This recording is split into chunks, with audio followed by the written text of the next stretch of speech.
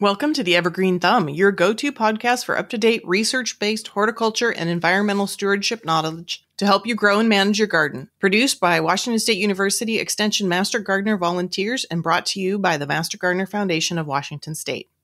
I'm your host, Erin Hoover, a WSU Extension Master Gardener since 2015 and a certified permaculture designer and modern homesteader. WSU Master Gardener volunteers are university-trained community educators who have been cultivating plants, people, and communities since 1973. Are you ready to grow? Let's dig into today's episode.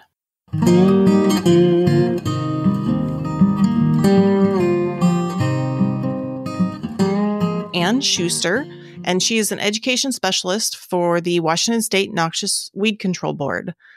She received her Master's of Conservation Science from the University of Queensland in Brisbane, Australia, and her Bachelor's of Science and Art from Evergreen State College in Olympia, Washington. Before starting with the Washington State Noxious Weed Control Board, she monitored and restored a variety of habitats with Wolf Haven International, the Center for Natural Lands Management, Thurston County, and the Washington State Department of Transportation. Ann is here today to talk to us about noxious weeds in general and why it's important to control them, what we need to keep lookout for, and some of the resources available to gardeners on managing noxious weeds.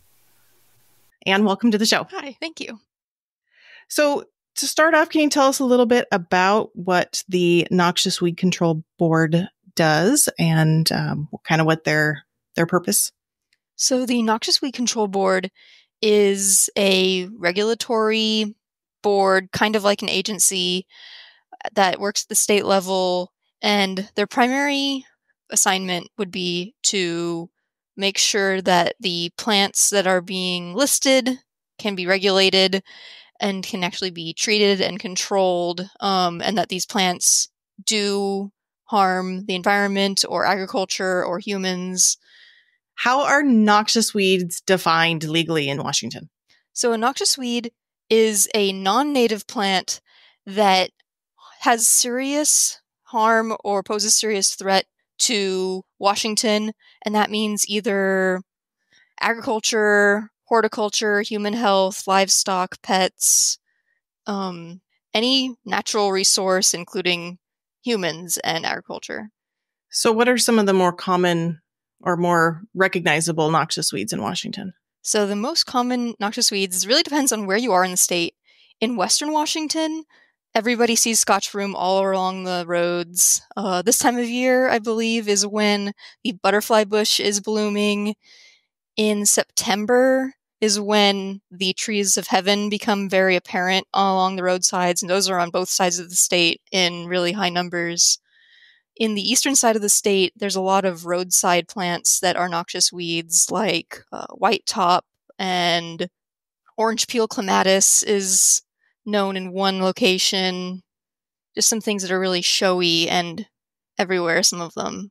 Interestingly, I just discovered that oxeye daisy is considered a noxious weed, and I always thought it was native. We have it on our property, and so now I'm ripping it out.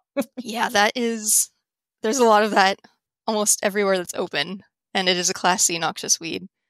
What types of impacts do noxious weeds have on our local ecosystems and in our agriculture? So it depends on the noxious weed. Some weeds really only impact certain agricultural groups. So, for instance, Queen Anne's lace, also known as wild carrot, that impacts commercial carrot growers. Whereas English ivy is something that can grow up walls, grow up trees, grow onto power lines, and will kill an entire hillside of trees or ruin the side of your wall, or potentially during a storm make it easier for the power lines to fall down because they've weighed them down some. And then other plants are harmful to, say, human health or livestock. So like giant hogweed is a plant that if it gets on your skin, it causes really bad blisters that can last for years. And it's edible by goats, but not by other livestock that can get really sick if they eat it. Do property owners have a legal obligation to control noxious weeds? Yes. So the legal obligation to control noxious weeds is up to each individual property owner. For renters, it might be in their rental agreement or contract that they have to control noxious weeds, or maybe that their landlord has to. That depends. But for the most part, it's up to property owners, and that includes government property owners. That includes tribes. That includes like municipalities with right-of-ways. Everybody is really it's up to themselves to control noxious weeds with some enforcement about if somebody is going to come and tell them that they have to. So you mentioned that oxeye daisy is a Class C weed. What are the different classes and what defines them? It's a good question. So Class A weeds are the highest priority weeds to remove. They are weeds that are usually rare or maybe not even in the state yet. And those are the ones that, should they become established, they would cause the highest amount of damage to humans or livestock or whatever they pose a threat to. And so those are required for eradication as soon as they are found, and that has to be completed within 1 calendar year. And eradication means that all plant parts have to be killed or destroyed or disposed, just made not alive on the landscape anymore. The next classification down is Class B. Those are weeds that are maybe very widespread in some parts of the state, but not in others, or pose threats to certain industries, but not others. An example of one would be Scotch broom. So Scotch broom is a Class B weed, and it is designated for control in most of the eastern side of the state, but it's not designated for control in most of the western side of the state. And control means it's kind of the next step down from eradication. Any part of the plant that can reproduce needs to be destroyed, killed, disposed of, just taken off the landscape. And so Scotch broom, that can mean mowing, because it only reproduces by seed. But for knotweed, another Class B, that mostly means eradication because it is able to reproduce from basically any plant part. And so these plants are chosen where they're designated and where they're not designated based on the resources available in that area to control the weeds and also the threat those weeds pose. So for Scotch broom, it's actually still feasible to control it in the eastern side of the state within 1 calendar year. They don't have that much Scotch broom currently. It's actually possible to mow it down, keep it from spreading. Whereas on the western side of the state, it's basically everywhere. And the municipalities and the agencies that have to take care of it have limited resources and budgets, so they just can't do it in 1 year. And it's unlikely that it would ever be designated for control or, say, uplisted to a Class A ever anytime soon. And then Class C weeds are the lowest classification of weeds. Those are weeds that are usually pretty widespread. Sometimes they're a little bit easier to control. Sometimes they only pose a threat to maybe one industry, like Queen Anne's lace, like I talked about earlier. That's, I believe that's a Class C. And these Class C weeds, for the most part, they're not required for control or eradication. Every county can decide if they want to control the plants, if they want to put it on their local list, but there's no state mandate that says that they have to. So you don't have to remove your oxeye daisy. I don't think there's anywhere in the state that's requiring control of oxeye daisy. A lot of times that third listing, the C list, is used for education, outreach. It would be great if you could, but it's not really likely or feasible given most people's resources. So that kind of leads to where I was going to go next, is that with the county weed boards, how does the work the county weed boards do differ from the state weed board? Yeah, so us at the state weed board, there's only 2 of us, and we mostly just do legislation, education, outreach. We work with the board, we work with the board's committees to make sure they have the resources they need to make their decisions. And we also give a lot of support to counties and agencies to work with each other. And then the counties are where most of the weed control and management happens. Or most of the counties, all but one county, has their own noxious weed board. And these boards decide on the local level what to control and how. They have to take all the Class A's and they have to take all the Class B's that were listed in their area. but then they can choose any other plants, and then they hire staff, and those staff go out and monitor the county, work with landowners, work with property owners, work with agencies to actively control weeds or to get people resources on how to control weeds on their own properties. And they also do education and outreach. They're basically like the local experts actually doing it. Whereas I just found out maybe in the last month and a half from the Attorney General that me and my coworker Mary were not even allowed to control weeds as state employees. We're only allowed to educate. What are some of the preventative measures that gardeners can take to avoid the spread of noxious weeds? So I like to work with the Washington Invasive Species Council on a lot of things that help prevent the spread of not just noxious weeds, but all sorts of invasive species. With them, we do a lot of education and outreach, and they have some actual materials and outreach materials and like boot brushes that they can give out. And their ways to prevent weeds from spreading from site to site are things like the boot brushes that us and the Invasive Species Council give out to like clean your boots, clean your tires between sites, especially if you don't know what's going on in a previous site, or if you think you saw something, or if you think there could be seeds that are viable in the soil. It's really important to clean those off of your boots, off of your shoes, off of your tires, off your tools.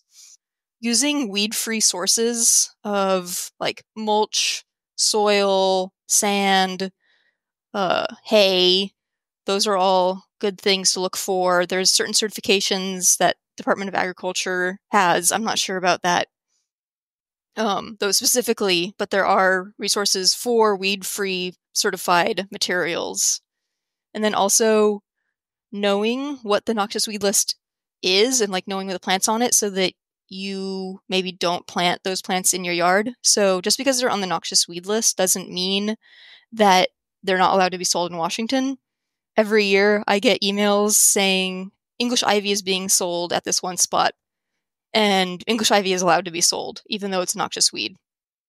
And that's because the prohibited plants list, also known as the quarantine list, is administered by the Washington State Department of Agriculture, and they determine what's allowed to or not allowed to be sold in Washington, and they haven't put all of the noxious weeds on there. There are some weeds that are grown commercially, like ivy, and would pose an economic impact potentially to growers and sellers. And so they have to do more work to get things to be stopped being sold. Another example of that would be like butterfly bush.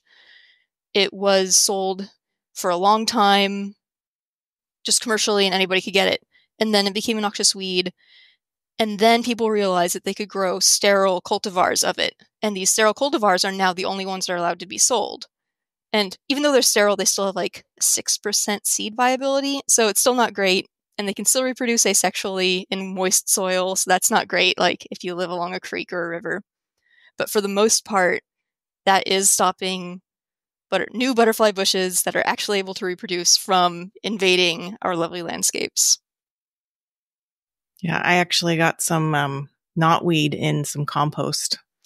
Fortunately, I knew what it looked like, and when it came up in my garden, I was able to get it out right away, but it was already like a foot tall by the time I found it. Knotweed is really hard to kill off in composting, I guess, facilities. They have to get really hot to kill it. I bet, yeah. So what educational resources are available for gardeners to learn more about noxious weeds? So on our website, we have PDFs, and you can also order for free physical copies of a lot of our booklets. So we have gardening guides, we have field ID guides, we have individual pamphlets for plants. And then in addition to those publications that we have PDFs of, and you can also get mailed to you for free if you just go to our website, then you can also we have a page for every single noxious weed with how to identify it and how to control it, pictures, helpful links. Lots of counties have made their individual control fact sheets, and we put those on our website. So there's information on so many noxious weeds and also with those booklets and other information that we have lots of information on alternatives to plant in your garden, or how you might want to follow up with control, because if you just control it, it probably isn't good enough. You probably want to replant with something specific. All right. Well, we'll put a link to the website in the show notes so that everyone can find those resources and hopefully identify any noxious weeds on their garden. Oh, we also just got in our native pollinator seed packets. So we have small packets of seed that we are giving out available for free. And you can order those on our website as well. Also, you can reach out to your local county weed board to get those, because they got most of our stock. So can you share any innovative solutions or strategies that have been developed to combat noxious weeds? So one of my favorite innovative strategies is biocontrol. It's not new. Biocontrol has been going on for a long time, but biocontrol is where you release an animal or a pathogen into the environment that goes after a certain other, in this case, plant. So, for instance, Tree of Heaven is having biocontrol researched on the East Coast, where they have a lot of spotted lanternfly, and spotted lanternfly are a big threat to agriculture, both on the East Coast and on the West Coast. They're not here yet, but when they get here, they will be. And so having a biocontrol for one of their major host plants, which is Tree of Heaven, would be really important, because trees are hard to kill. And so if we can get, I don't know all the things they're researching, but they're probably researching some flies and some funguses that can kill the Tree of Heaven. Things I just saw recently are, I saw the researcher at WSU. She is working on, it's kind of like a fruit fly. They're very, very small flies that will lay their eggs inside of knotweed and then kill the knotweed. And so right now she's doing experimental releases of these little tiny flies. And these biocontrols, people used to just release things willy-nilly all the time. I did my master's degree in Australia, and cane toads are a famous example of a biocontrol where somebody just thought, oh, I'll release that and that'll help. And they released cane toads, which are these frogs from South America, to eat mosquitoes in cane fields. And it turns out the cane toads don't live in sugarcane fields, and they don't eat mosquitoes, and they're poisonous, and they eat everything. And they kill wildlife all the time. So we don't want things like that to happen anymore. They used to happen 100 years ago. We have better research and better science now. We don't have to just release things. So researchers like Jennifer Andreas at Washington State University research very, very, very in detail specific lines of fungus and specific lines of insects that can be released that won't feed on anything but this one noxious weed. And we get it down to where it won't have any host plants outside of that, so it can't harm anything else. An example of another biocontrol that wasn't thoroughly thought through before it was released is the cinnabar moth on tansy ragwort. So cinnabar moths were released for a long time because they control tansy ragwort. The problem is they eat lots of other things too.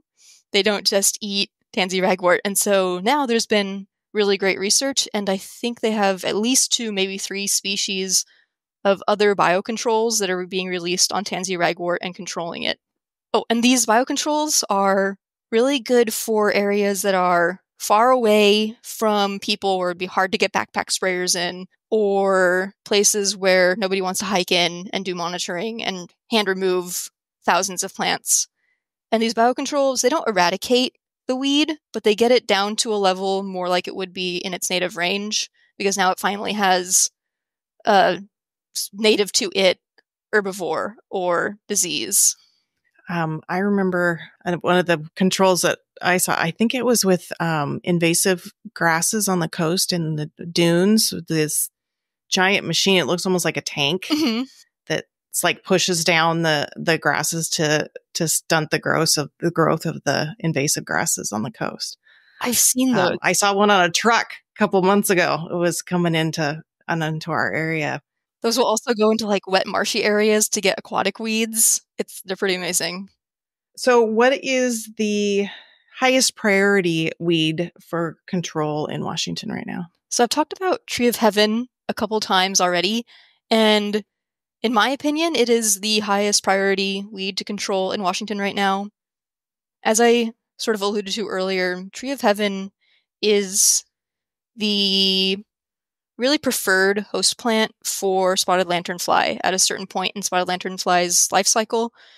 They don't rely on Tree of Heaven, but they reproduce a lot better if they have it at some point in their nymph's life cycle when they're younger than adults. And these spotted lanternfly, they're not in Washington yet, but they are along the East Coast, and they're spreading every day. And they pose a very serious threat to Washington.